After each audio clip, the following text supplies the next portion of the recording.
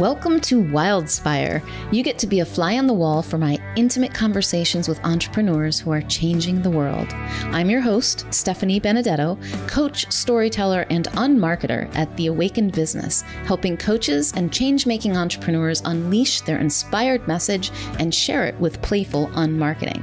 I'll ask curious questions and explore uncharted waters with my guest today. Anything can happen when we step into the unknown of infinite creativity, and that's where we're going to play.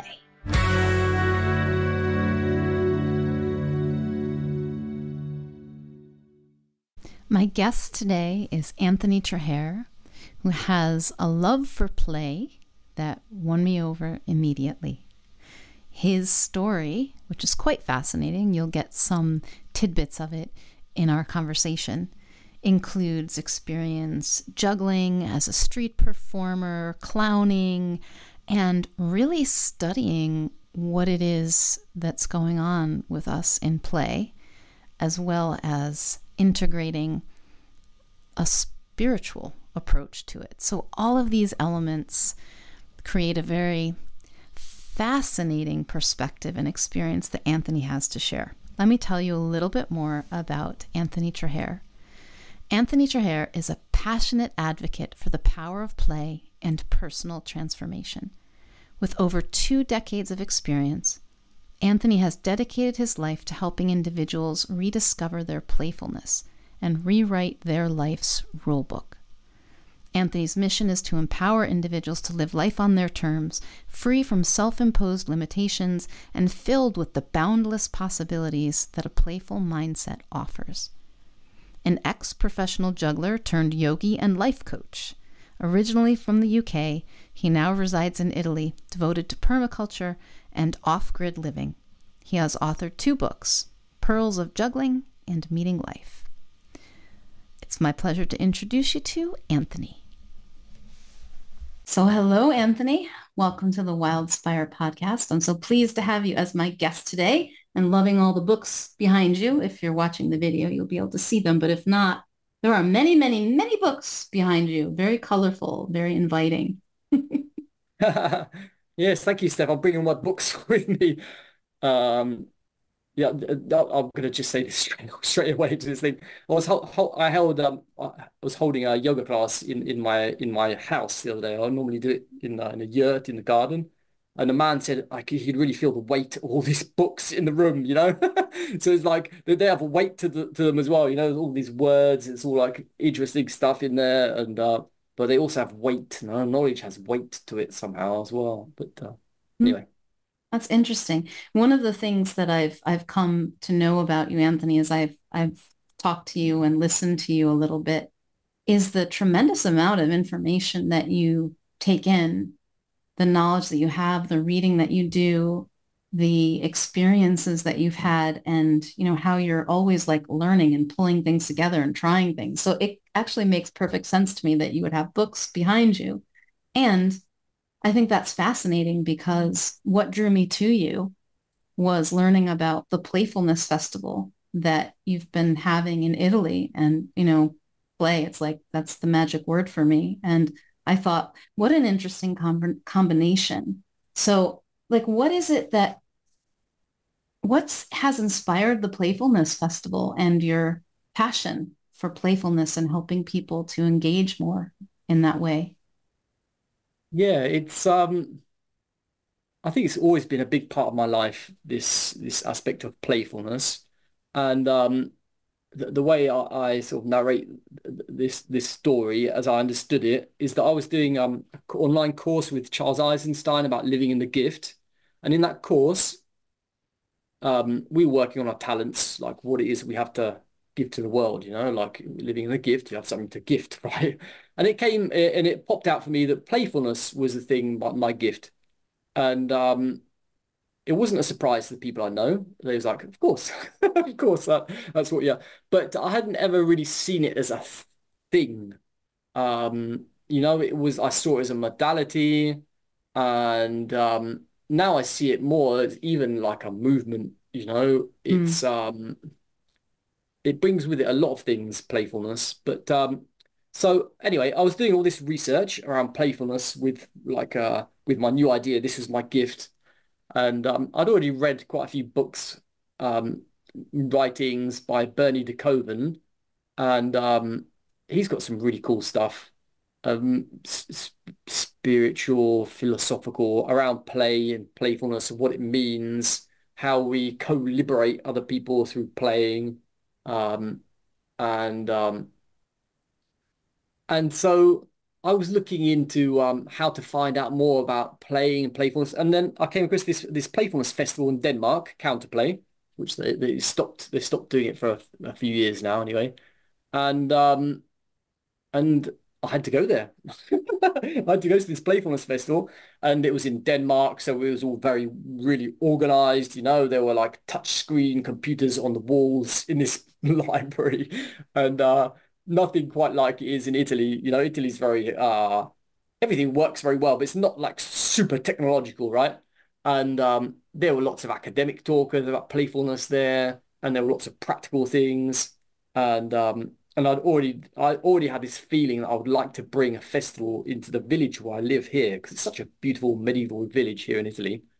And I talked to the mayor at that time, and I just suggested him, said, like, what do you think about it? And he was like, oh yeah, do it. And I was like, oh, okay. So yeah, I put together the first edition in the village, and and it was great. It was great. And then the lockdown happened for the next year. So we did an online version. So met lots of people all around the world, and I keep meeting people all around the world that they're bringing playfulness into their things, and some really very special people. And then we started to do it in this sort of like how do you say, like sort of like a sort of camping ground. It's not really a camping ground, but it's I would say it's like an eco village. It's like it wants to be an eco village anyway. It's getting there to be an eco village. So it's like very much out of the city. And the first edition there, this is where I really sort of started to really believe a lot more in this work. In the first edition there, what I saw after just 2 days, it lasted for 4.5 days. After 2 days, I could just see that people were coming back to their humanity. They'd sort of like dropped things. They'll be like more kind to everybody, more available. And this might happen in all sorts of different like retreat situations, right? But it was something very special that people that didn't even know each other um, just felt that they were really connected into a big tribe, and they could just be themselves and be silly and laugh. And yeah. Mm, that's cool. I had an experience of that last weekend while I was at the Yoko Ono exhibit at the Tate Modern Museum in London. And I met my Airbnb host there, who I had just met, I don't know, 12 hours earlier, right? And he met me because he hadn't seen the exhibit. And if you know anything about Yoko Ono, she was always doing weird shit, right? Like she had this performance artist thing that she was doing in the 60s and 70s, and nobody got it at the time. They just thought she was annoying and she was vilified or whatever. But now she has an exhibit in the Tate Modern Museum. But she has interactive performances and paintings that she would write about, and then you can act them out. Like one is, I actually made a video of this, painting to hammer a nail. And the idea is, your painting is you have a blank wall or a canvas, and you hammer a nail in, and you tie a piece of your hair around it that you've picked up from the morning. And then when the canvas is filled, your painting is done. And so they actually had these available for people to do. We got to hammer nails, and we got to draw on this wall, and we got to take a piece of sky home with us. They had hats hanging from the ceiling. And one of the things that they had was a piece that she did where you have a person get into a bag and just move around on the stage until they're done. And that's the performance. And so people who were attending could do that. And I looked at my host and I'm like, I'm going to do that. And then when we got up there, the woman who was assisting, she looked at both of us and said, okay, here, you guys both get in. And I was like, we're both going to do it together. Like, I just met this guy. So I we get into this bag and we're like dancing around inside of this black bag and we can just see out and no one can see us. And it was so much fun, Anthony. It was like, talk about a bonding experience with this guy that I just met. And we ended our little dance performance with a hug inside this bag that people could see that we were hugging. And someone was really moved by it. And it was just it was such a blast. And afterward, there was a guy there who was taking pictures and like we all became friends, like immediately. We were connected by that playful experience of just creating together. That's kind of how it felt. And it was wonderful. So I could see that happening just by giving people permission to go ahead and play. Yeah, no, that's it. Wonderful, wonderful story. Yeah. Yeah, art and playfulness and it's all very connected, interactive. When art becomes interactive, it becomes more playful, definitely. Mm. Yeah. So what is it that you're seeing for yourself about playfulness? Like, how has it changed your life when you go Hmm. deeper into it? Because you've really been like studying it as well as practicing, right? And Yeah, sure, experiencing. sure, sure, sure. Okay, so what I'd noticed as well is that a sort of like serious cloud had settled over me, right? And I couldn't quite put my finger on what the hell this thing was, right? And I realized that it wasn't so much about me, but around the whole context that I'm in. So Mm. like I'm going back to like why did I start this Playfulness Festival as well? So I realized that I needed to be with people that are playful as well to help me to liberate myself as well into a more playful state. So one thing like if let's say that we all have a special way of thinking, right? I have a mind that's very divergent. I can think up all sorts of different ideas on things, and it zaps a bit all over the place, right? And so I guess with playfulness, I've learned to embrace this side of me a little bit more, you know? And and I don't know, it's I always like to greet people with a bit of enthusiasm, it's like, hello, and like really, and I mean it, it's not just being like fake about it. And I've just started teaching I did 10 years of kids yoga, Stephanie, where I was teaching like really small kids in the end, they were in the last few years I was teaching kindergarten, like 1.5 to 2.5 year olds. And it's incredible. It was incredible what I was doing with these kids. And I've just started this again after 4 years of this lockdown thing, right? And so good to play with these kids. It's they get it. They get me, and they're all game. They're all game for it. They're not like running around all over the place. They do a little bit, but they're not I've got them under my radar, I know what's going on.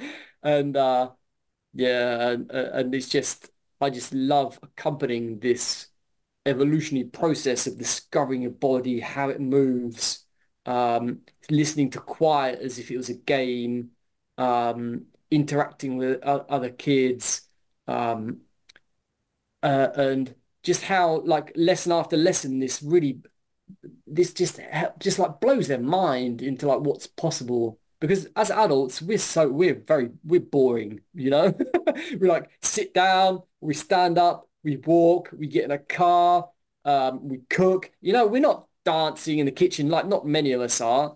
So children don't have like little kids. They need this. They need to see people doing crazy things, not crazy things with the body, but being a little bit more animal with their bodies, right? Let's say using their bodies in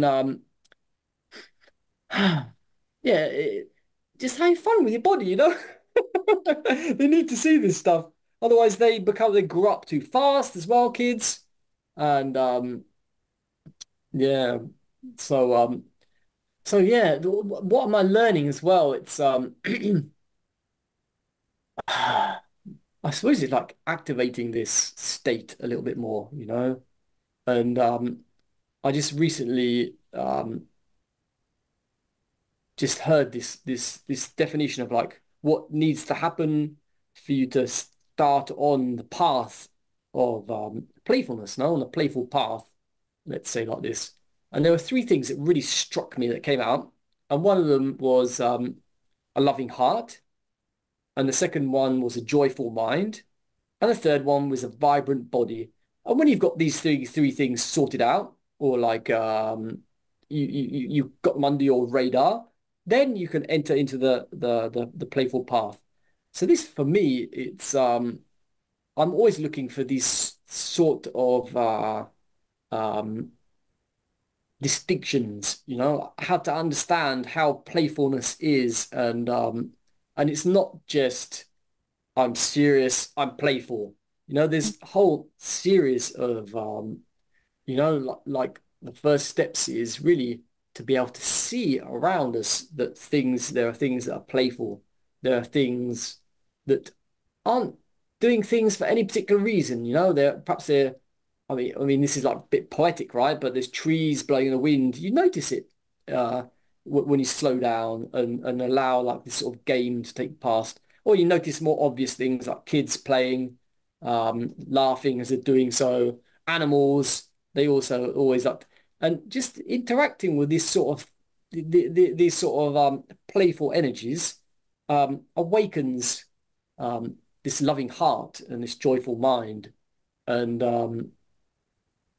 so that's like the first step. And then we can sort of like see who is trying to interact with us in a playful way. But this is all about relationships.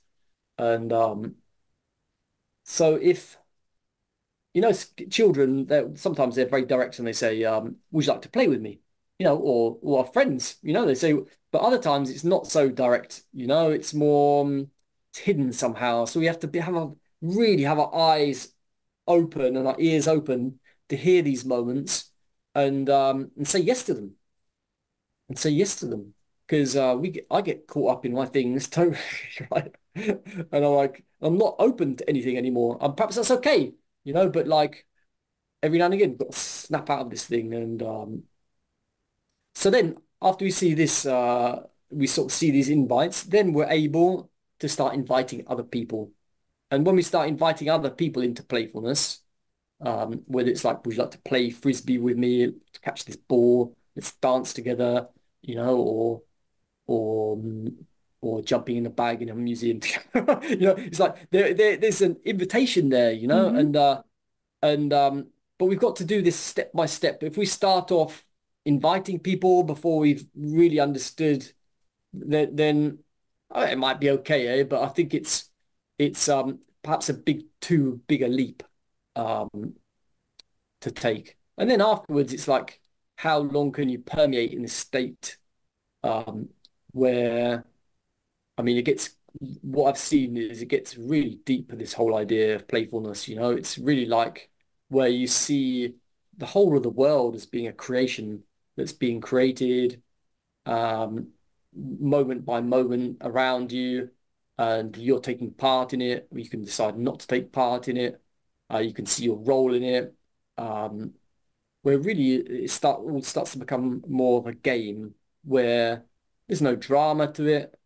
Um, I wouldn't say it's we accept it as we see it as an illusion, you know, like a Maya, this sort of idea. It's more this idea of a Leela, um, and that's like the top state. I mean, I'm not saying I'm in this top state, right? But I know that there's this top state. So that's what interests me.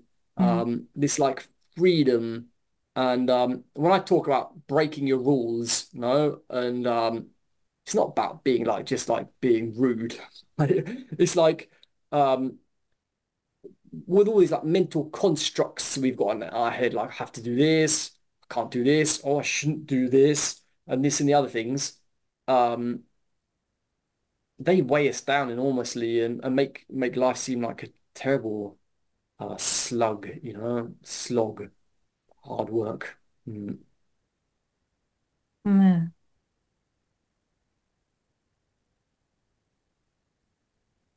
There is, I had this experience. I was telling you earlier about the transformational event that I went to over the weekend. And at one point, I laughed so hard. I couldn't stop laughing and I almost fell off my chair, that kind of hard laughing. And it was because I was seeing the cosmic joke. You Mm. know, like I was seeing how beautiful and how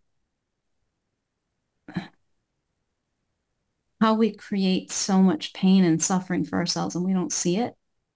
And it came from a comment that one of the facilitators said. She was talking about work she had done with women in prison. These women had been in prison for murder. And she said, the only difference between those prisoners and me, as far as the thoughts that come into our heads, was that they were in a low enough mood when that thought came in that it looked like a good idea and they acted on it. Mm. Because the same thoughts have occurred to me. And at the moment, it's not occurring to me as funny in this moment, but at the moment, I could just see how I make such a big deal about what's going on in my head, the movie playing in my head. And it means nothing until I make it mean something. And we're all in that. We're all in it together. And it just was so funny. And I think to me, and this is just how it comes through me, right? People would probably, they associate playfulness with me. I use words like play and adventure and quest and like game all the time. But I'm not really doing gamey things necessarily. It's just the way I see the world. And so Mm. when I feel life, when I feel the universe move through me, it feels like it's laughing. Like I feel like life is always laughing, like it's playing and laughing, not at us, but enjoying, delighting in everything, the whole game of being human, the whole game of life with its dramas is like joyful to the aliveness of life itself. And when I'm not taking my thinking so seriously, that heaviness, you were saying knowledge can be heavy, right? Because it just wants to keep, it wants to get things right. You were talking about Mm. Yeah. certainty and making sure that we're safe and we get the right results. It's so heavy. When we drop out of that, we can actually feel the aliveness of life moving through us, which is always happening anyway. And when it does, I see that we return to our natural state like children. We become playful. And it looks different for adults than it does kids. And it looks different from some adults, like for you and maybe me, it might be a little more dramatic at times. Like, hey, I'll be like, yeah, let's go do something goofy and like be really strange and weird and, dance around or whatever. Not everybody's like that, but everyone I meet, as soon as they are in a quieter mind and they settle down, I'm like, they go, oh, I'm not playful. That's not me. I see it in them. It's the way they joke. It's what they find funny. It's what lights them up. And all of a sudden they're getting delighted. That is playful. It just looks different. So yeah, anything in that is interesting to you, Anthony, I'll pause there because I started to get on a little Yeah, bit of a sure, ramble. sure. Um,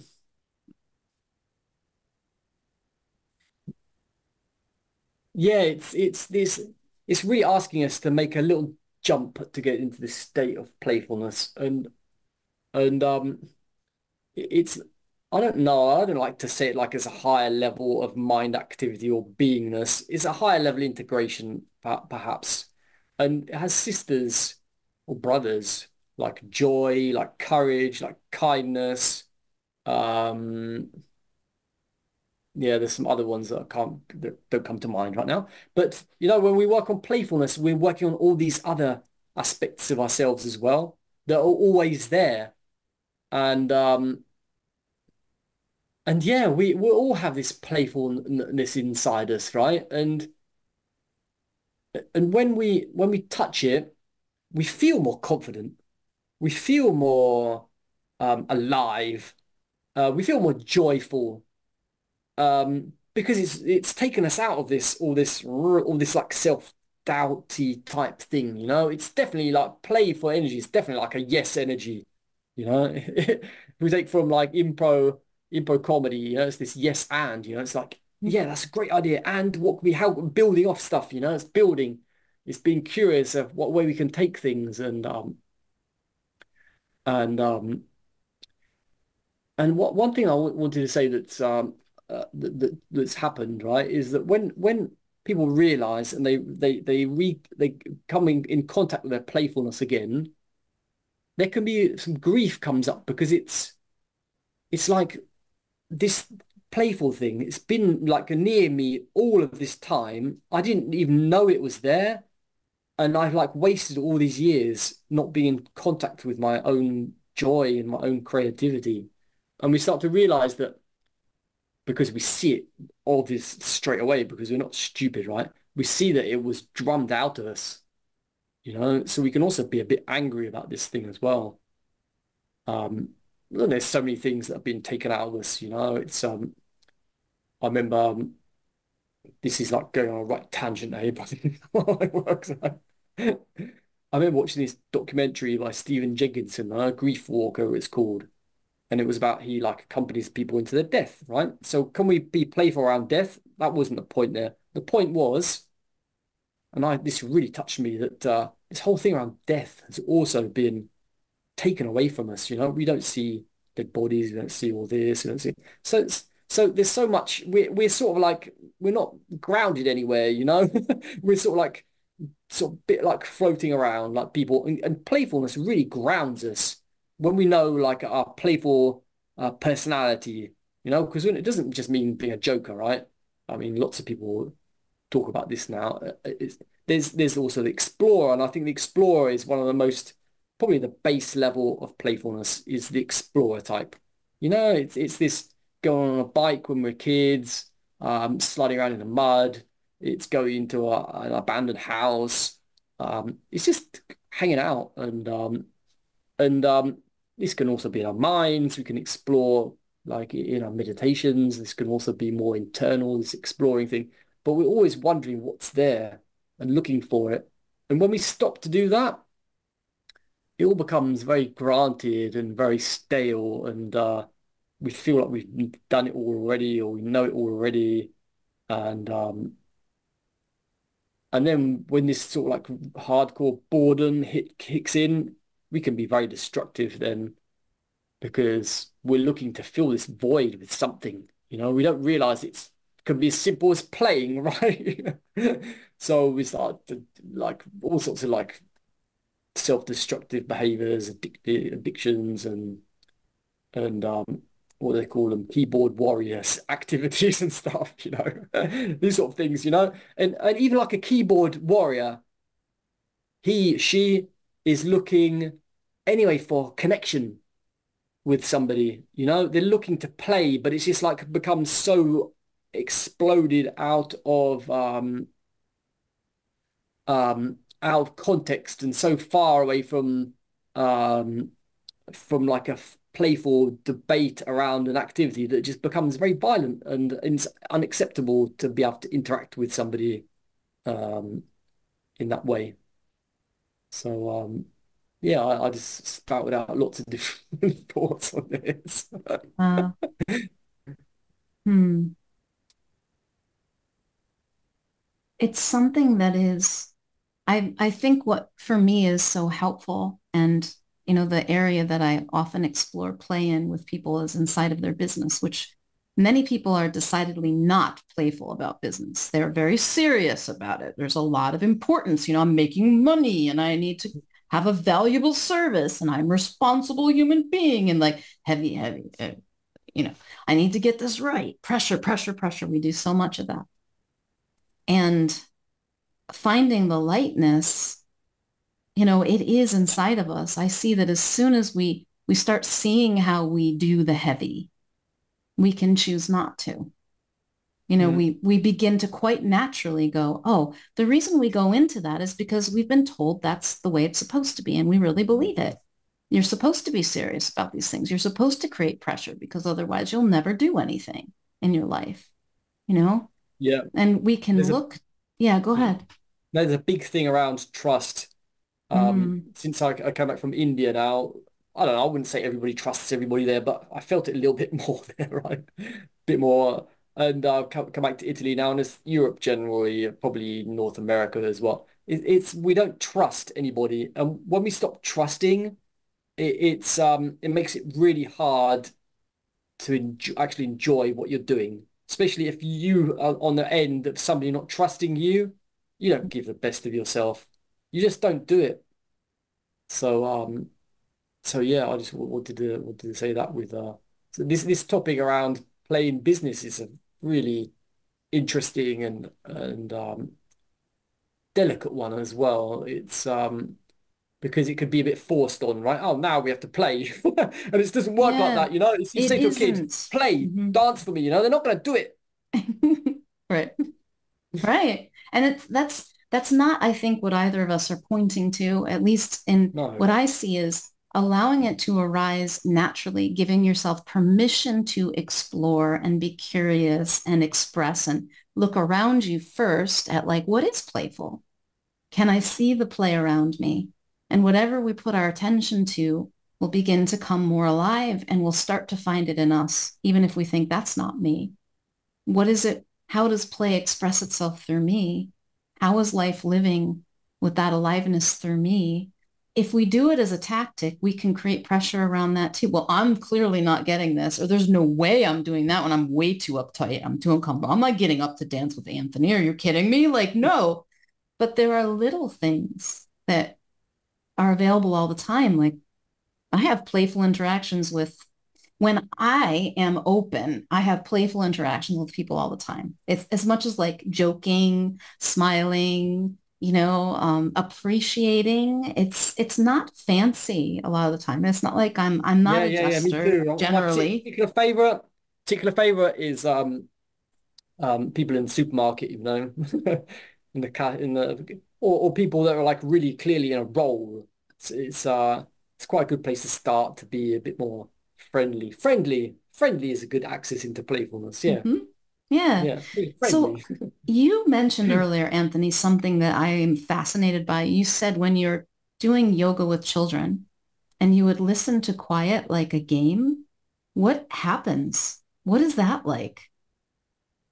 Well, it's like the difference between saying be quiet or it's even like you know we play this game a lot, but if we bring it to a bit more awareness, you know, we play music and it stops and we pause. There in that moment, we're listening to the we make silence a game then, um, and it's not like a constriction. Be quiet. Um, it could also be let's listen to the quality. I mean, bigger kids, little kids don't get like listen to the quality of silence, right? Listen, you know, they don't hear it. They probably wouldn't even like let's listen to the trees, the wind or something. I don't know. Maybe they do, eh? But it's yeah, it's this listening to the opposite of and I just want to zip back to this thing again about this playing and there's lots of people that work with making meetings more engaging, more effective, and all this. But even if you just like, I read this recently. I can't remember who wrote it, and I'm really sorry. But it was the idea was get all your bad ideas out immediately. You know, start with all the bad ideas, and it just like brings smiles to people's faces. You Hmm. know, getting all the bad ideas. And as I read about it, and it also said we become less attached to our ideas. Otherwise, everybody thinks they have the best idea, and they don't go anywhere. You know, it's like, and then somebody else's ideas choose, and everybody feels like they're bad that they've been left out. And so, even just like starting with that sort of process, you know, like let's start with like everybody like share a couple of really bad ideas, and brainstorming generally needs to come from playfulness. Otherwise, it's just way too self-censored, you know. We're like perhaps, you know. So if it's playful, then it can go really crazy directions and come up with brilliant ideas. Yeah. Mm. So what's happening there when we give ourselves permission to be playful with something? What are we not doing and what are we doing instead?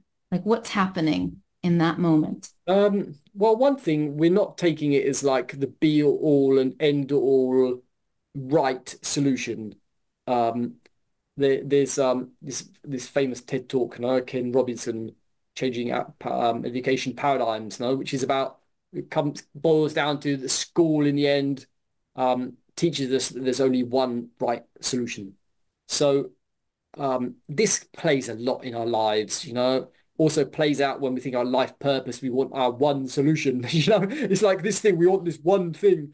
And so we're not very comfortable with multiple realities mixing together. But um,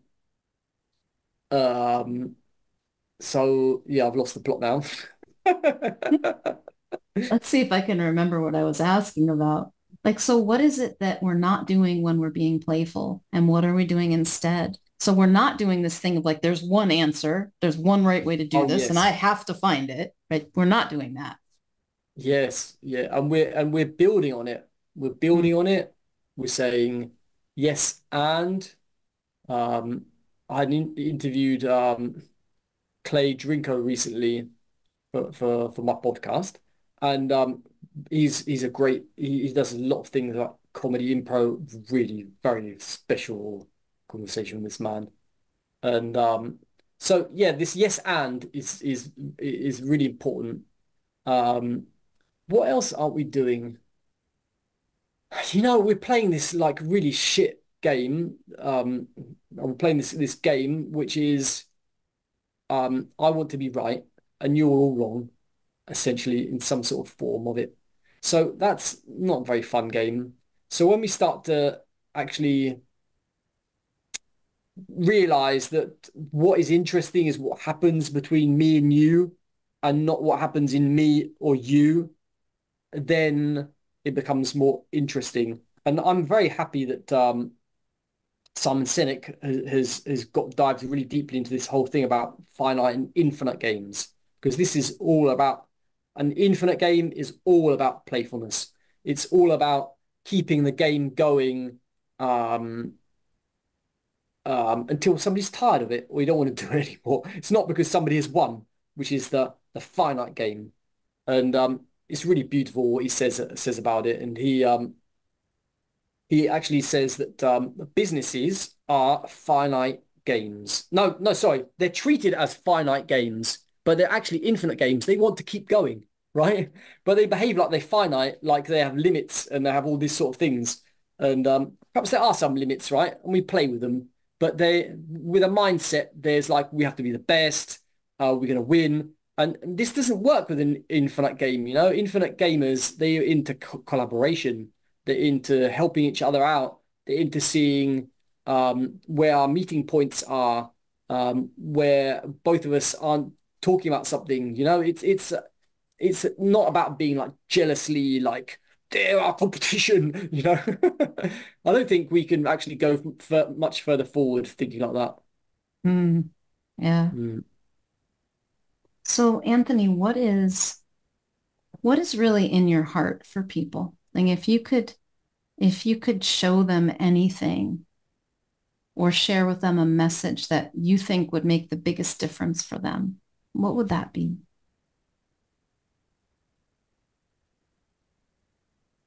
Yesterday I was it's like it's almost like not planning things so much to the letter, have an idea, a gist of something and go with it. Um, the more I plan things, the more they go wrong, but I have to be a bit careful about this, because it's really important to know what my aim is at the end, what it is that I want. And then I know with different tools I can get to that place, right?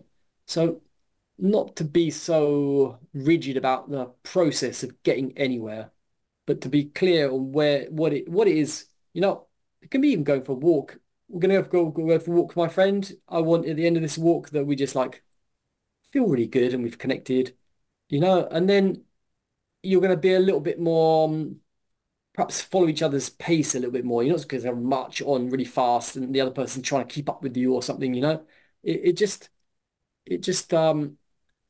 allows you to connect more with the other person, yeah, or yeah, to know what we want. That's really, really important, though.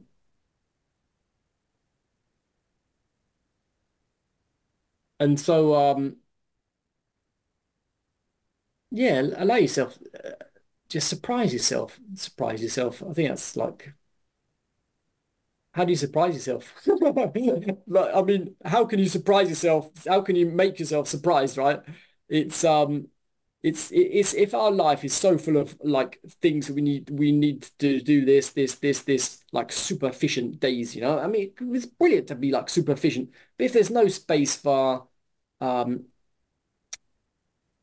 like unplanned activity, then it all becomes a bit tight, you know. It's in Holland. Um, I heard that people they like 2 or 3 months in advance they book like a dinner appointment with friends, you know. I mean, it's too much, you know. It's too much.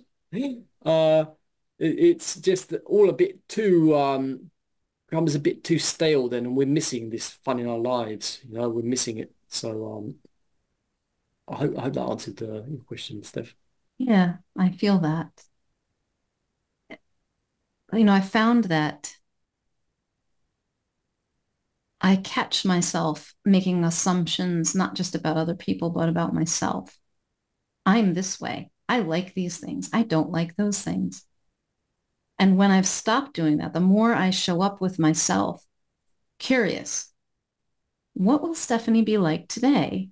What will she enjoy today? What kind of mood is she in today? I can surprise myself. And I Mm. think that the biggest ways in which I've surprised myself because I don't say no to things. I think you're right on with yes and. It's like the universe brings you something and you go, yes, and serve it back. You know what I mean? You're not saying no, no, no, no shuts down everything that's coming to you instead of allowing you to take it and build with it and move with it and play with it. And so I don't, I'm not going to say I never do this, but I'm being aware that when things come to me, I let them be there and really show up with it without knowing what my answer will be, without Mm. knowing if I want to go deeper or not. And then I surprise myself by the things, some of the things I say yes to. I've gotten involved in, you know, I had these projects come into my life about building eco villages, and I'd never been interested, never considered. I started getting interested in community, had no interest in it except for until a few years ago. And then now I'm really interested. I have I'm actually like partnering with someone to create a board game. I had no interest in that. And it didn't happen like, will you create a board game with me? Yes. It was more like, hey, do you want to play? Let's hang out and see what we might like to create. We'll put all of our interests and dreams and like what would we like to do? And it ended up that this was something. And I'm like, yeah, actually, I want to see if I can do that. And there's like that. If I think I know who I am and exactly what I want in life, which is different than knowing like what I want in the moment, right? That's different. I miss out. I miss out on so many delightful things. Mm. The lights, yeah. This is what I like, really like what Catherine Price was saying. You know, like really like go around like I can't remember what term she uses, but this is how I get it. Like, you know, capturing the lights, capturing them. You know, it's just these like 2 second things where we see something beautiful and you just capture them. Mm. Yeah, that's lovely. So you're going to be doing a workshop for me and my community on April the 16th. And I'll provide links in the description and things so that people can find it. And it's on breaking all your rules, right? Do you want to tell me a little bit about that and what people can expect to experience and enjoy or not expect, but get surprised by Yeah, maybe? I think it's really follows on to from all we've been talking about.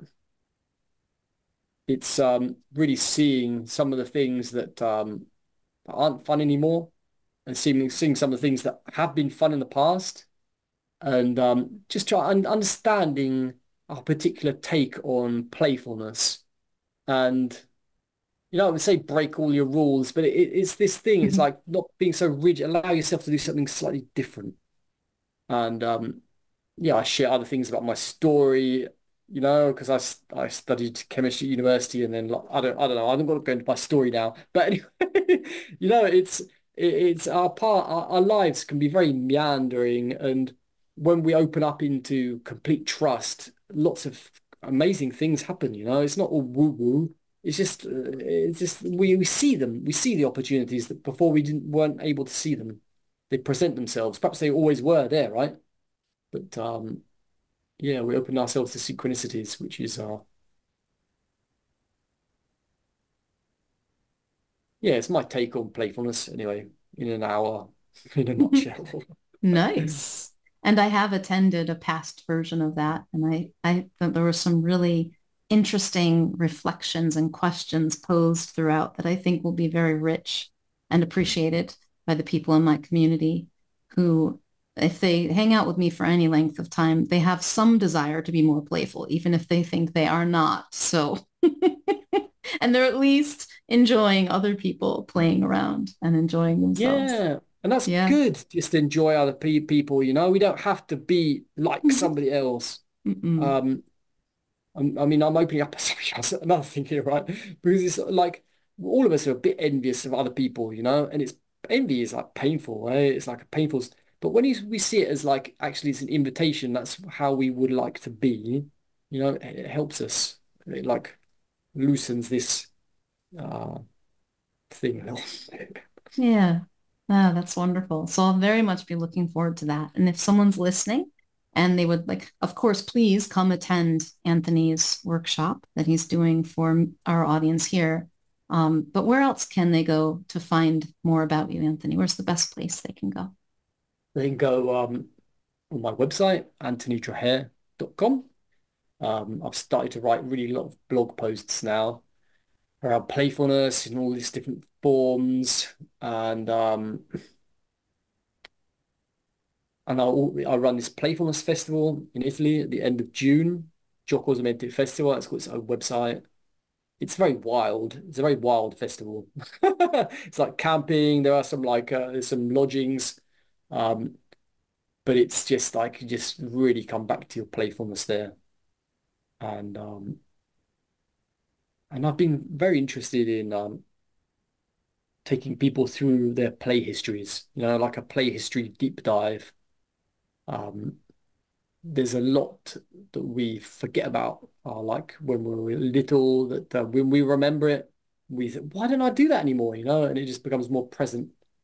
There are kids that when they're younger, they dance on tables, things like this. They don't do that anymore. I mean, it's just to say that like you're a mover, in your life, your way of playfulness is moving. So you need to put music on and dance with people. And if you're not moving your body in a creative way, then you feel it and you miss it. Hmm. So, yeah.